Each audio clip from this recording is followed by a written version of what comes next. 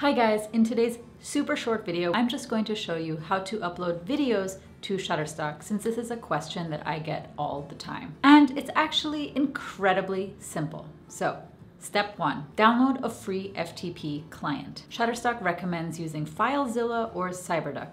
Personally, I use FileZilla. Step 2, connect to the FTP server. The host is ftp.shutterstock.com. Enter your username and password and leave the port blank. 3, click on Quick Connect, or if you're using a different FTP client, just connect. Now all you have to do is drag and drop your files right here and they will upload to Shutterstock. Once the upload is complete, log into your contributor account, click on Videos, click on Not Yet Submitted, and fill in the information just like you would do with photo uploads. That's it, super simple. And just so you know, all of this information is on Shutterstock.com. And yes, you can use an FTP client to upload photos as well. It's not just limited to videos, and I do this myself all the time. One more thing. For those of you who use the Contributor app, you can actually use this app to upload photos, but you cannot at this point use the app to upload video footage. You do have to use an FTP server to do that, so just make sure you're on a computer when you're uploading video clips. Hope that was helpful. Subscribe if you're new,